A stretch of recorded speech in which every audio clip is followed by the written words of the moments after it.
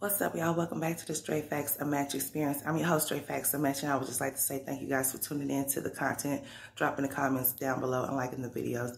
You guys are greatly appreciated. I do appreciate you guys taking time out your day, listening to what I have to say. You guys just don't understand. But anyways, I wanted to get on here and let y'all know what's been going on with me. My boys were sick last week. My baby boy is still sick this week, but he's starting to get a little bit better. My oldest boy had an ear infection. He's never had an ear infection before, so that was something that I had to deal with to get him better as far as like his antibiotics and all of that stuff. So, and getting him to, I had to take him to the emergency room and all of that because he woke up out of his sleep crying or whatever. So that's something that I'm not used to. So when he woke up crying, he was touching his ear. And I noticed that, you know, I probably needed to take him to the emergency room to see what was going on. So I did. And got him tested for COVID and flu, and it came back negative.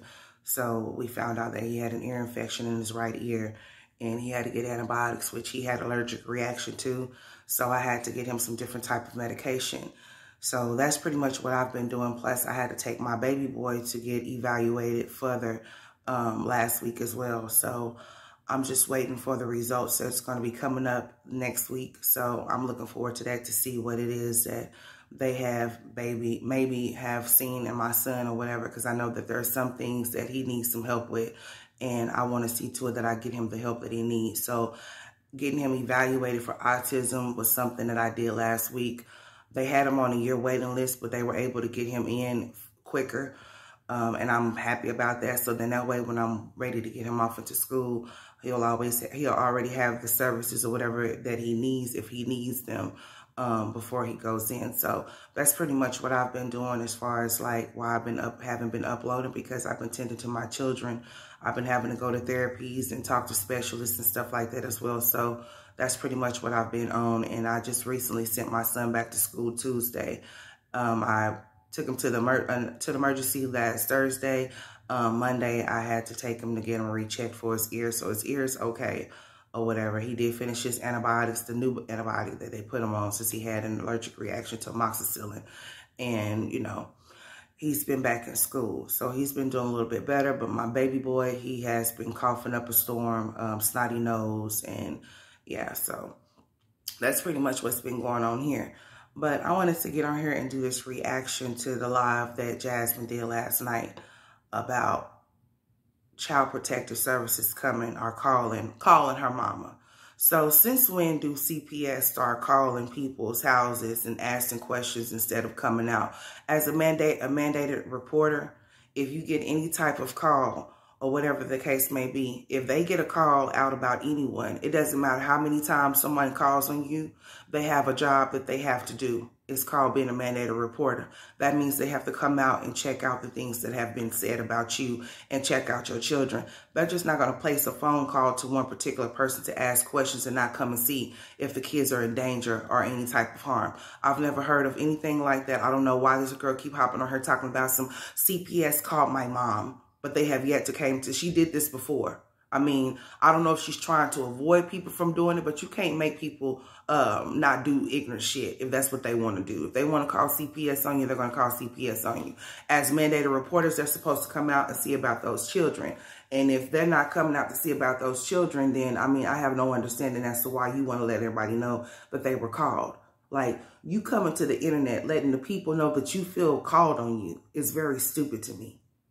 Because you're always blaming somebody off of YouTube placing these phone calls. So why would you make it your business to come to YouTube to let YouTube know that these people were called on you, but they haven't even shown up at your house, though?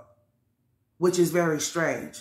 Domestic drug usage, but no one came to your house and just called your mom and asked her some questions. So you're basically saying that it's closed without them even coming to your house to check out the children or the environment. They closed the case.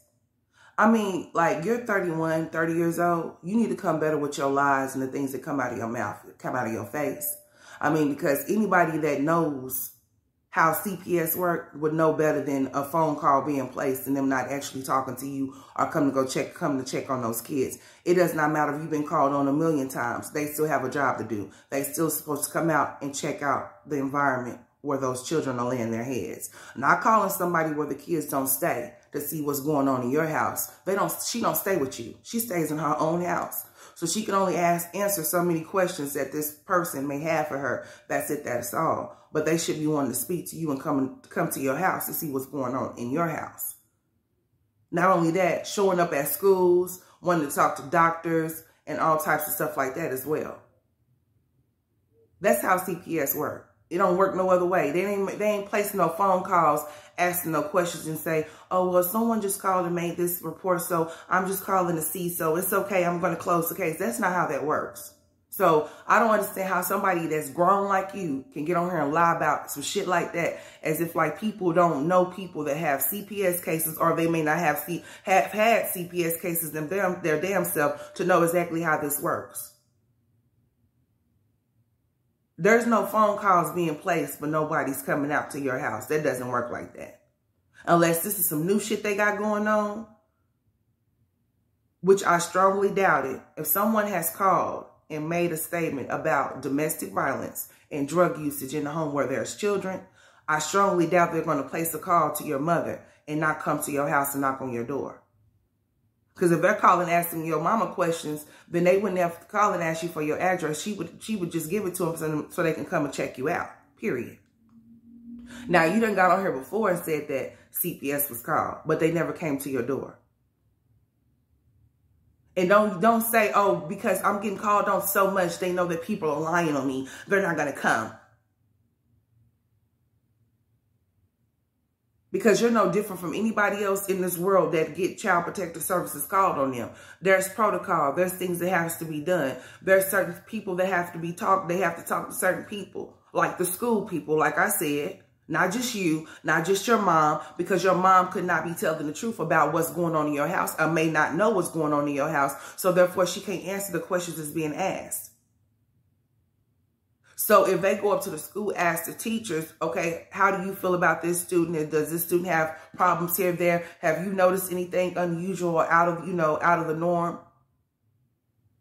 They're asking doctors, doctors, when was the last time this child has been seen, or is this child caught up on shot records, period, in general?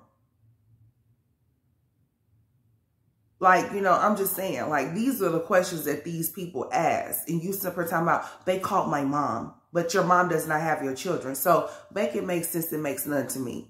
If you're going to get on here and lie, or you're going to get on here and try to prevent people from doing what you say they've been doing to you this whole entire time that you've been on YouTube, why don't you just get off of YouTube? And then it's stupid for you to come to YouTube telling YouTube that somebody called on you and you're blaming somebody from YouTube doing the shit. Make it make sense. So you're going to come and say, oh, I just wanted to let you guys know that it did not break me. You look so stupid just sitting there, looking real dumb. Lying out of your face about CPS coming to your house, or not coming to your house, calling your mama about something that's going on in your house and not actually coming to your house to see what's going on. With that being so serious, they're just going to place a phone call. I strongly doubt that. I don't believe that anybody believes that but your stupid ass, because that's what you want to push. You want to push this narrative that somebody called on you and they did not call on you. Because if they did, they would have been showing up at your doorstep. Not calling your mama to ask your mama any damn thing in regard to your children that are with you. Whatever you got going on in your house, you're trying to avoid that phone call being placed there. That's all there is to it. Let's just be real. Somebody must have threatened to call CPS, so you just decided to put in your mind that you just wanted to come on YouTube and just say that somebody actually really did call on you and that they called your mama. So when they called your mama before, they just closed the case up. They didn't come talk to you. They didn't come to your house. They didn't say anything to you because you never touched on that any further because you were lying then and you're lying now. Then you have stupid people in your comment section talking about people are just so jealous of your pathetic ass life. I strongly doubt that people are jealous of the life that you live. You are not even happy within the life that you live. Because if you were, you wouldn't be so damn depressed and stressed out all the time. You wouldn't come on camera looking the way that you do, talking about this is how I really am in real life. And that's exactly why that man is always so called at work. Because look at you. You don't care how you present yourself on camera. You don't care how you present yourself here. You walking around here looking like a big burly beast of a man when you a whole woman. And then you wonder why he's always at work. So you say, he's at work. He's at work. He's at work. He's at work. He works a lot. He works a lot. And you sitting up there stressed and depressed with those kids by yourself, having to do it all by yourself. And this is what it's coming to. You want to lie about CPS coming out to your house. Girl, bye. Did nobody come out to your house?